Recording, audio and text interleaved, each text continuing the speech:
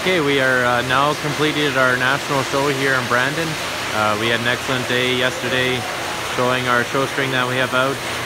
We were with our cow calf pair, we were third with our cow. This bred heifer here laying down, we were reserve junior champion. This heifer was second in her split. That was the bull calf on the cow, and then we're second, first with our heifer calves. Jill and Cole Harvey were out judging for us. They did an excellent job and really appreciated them coming out.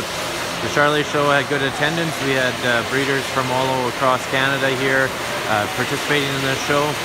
The heifer that we donated here, we raised probably, we haven't quite got the tally quite yet, but we're probably close to that $18,000 that we raised with this heifer to go towards the juniors.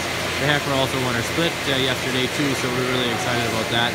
And a good friend of mine's daughter, Paisley Barron, won her, so I'm sure we'll see her out again at some shows. So we had a good day here at Brandon, and we look forward to seeing all you guys later on in the exhibition.